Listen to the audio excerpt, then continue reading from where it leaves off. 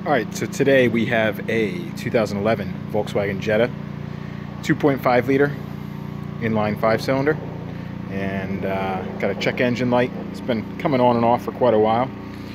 Down here on the scanner, the one that's highlighted, manifold barrow pressure sensor G71, implausible signal P0106. We're going to ignore the rest of those codes for right now. They are subsidiary, since I have everything pulled apart on the engine and didn't get the capture data for the specific P0106 code before I started this video. So the rest of the codes are relevant. The only one we're looking for right now is that first one that's highlighted. So on these motors, just like most Volkswagen motors, they have a lot of PCV issues. They tend to ingest oil. The 2.5s aren't all that bad. The 1.8 turbos are pretty good. The 2-liter turbos are notorious for it, but this guy, after 130,000 miles on this, it started becoming an issue.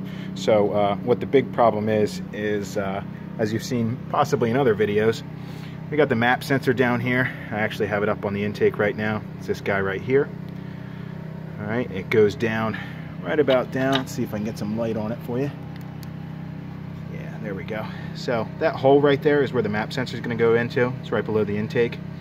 And a quick check on this thing, which isn't all that quick, maybe 20 minutes or so of taking things apart.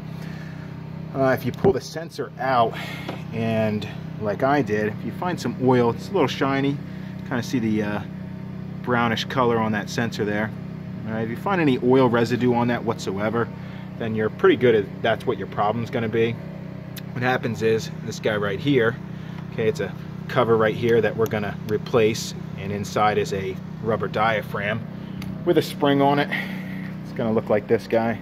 Good old Dorman part number right here. You can get a new one from auto parts store. Not everybody's got it, but most of the places have it. Be able to get it pretty cheap, 30, a couple bucks, 30 bucks, 25 bucks if you got a discount. But basically what we got going on here is this is going to be a new cover. Clips right on. The old one might break taking it off, no big deal. You have a new cover right here. And then you're going to have a new rubber diaphragm. All right, there's a plastic side that the spring is going to be sitting on. All right, that goes in there, and then we'll have a new spring on top.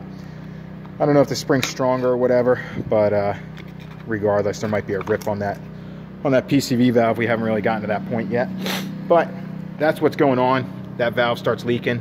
You get oil passed into the intake. And another easy trick, even before you pull out that map sensor down there, if you stick your hand down in that hole for the intake where the throttle body used to be, you can go down, swishel your finger around a little bit. If you pull up any oil down there, that's most likely the culprit. Oil gets down into the bottom where that map sensor sits. Unfortunately, map sensor sits all the way at the bottom, upside down like that, and it just gets coated in oil. Messes with the signal that the computer thinks it should be seeing. Says it's implausible signal, and you're good to go, setting that check engine light on you. So pretty straightforward. I'm going to be pulling the engine cover off. This guy sitting over there. Got 4 rubber mounts for it. 1, 2, 3 back here, 4 over here. Gently pulling them so you're not ripping the boot. All right, once you get that guy off, you're going to want to get your intake boot off. You got a band strap right on the throttle body here. All right, you'll have another one on the engine cover that you can just leave on the cover once you take it loose.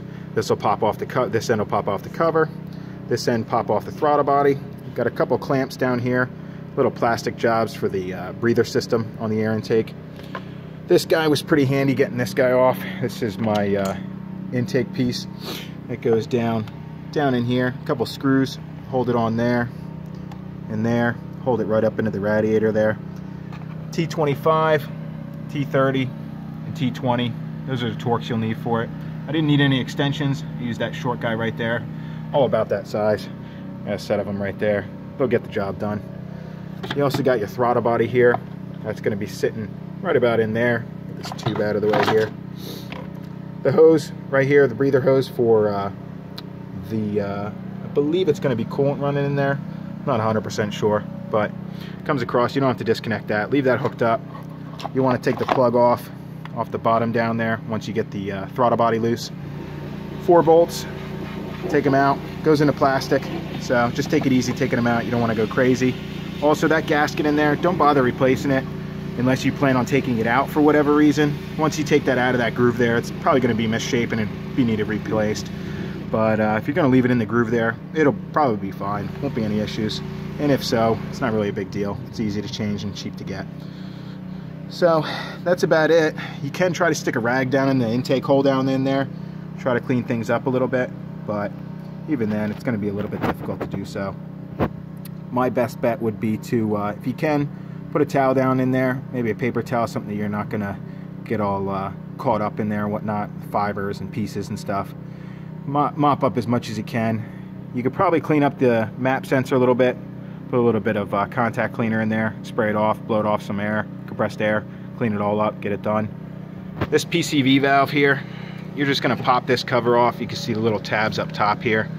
They'll pop off, work your way around it gently, make sure you don't break the receiving little tabs in these grooves here. You don't want to break that. This cover piece you're not too worried about, so you know you got a new one over there in that from that Dorman kit. So pop it off, you'll see the internals in there. Replace that, put it all back together, tighten everything down, don't go nuts, and should be good to go. We'll clear the codes, get rid of that code, and test drive it and see. So it took a while for it to come back for me whenever I would clear it, so probably take a couple runs before you figure out what's going on with it. But stay tuned for the next video. Hopefully it won't be working on my turret anymore.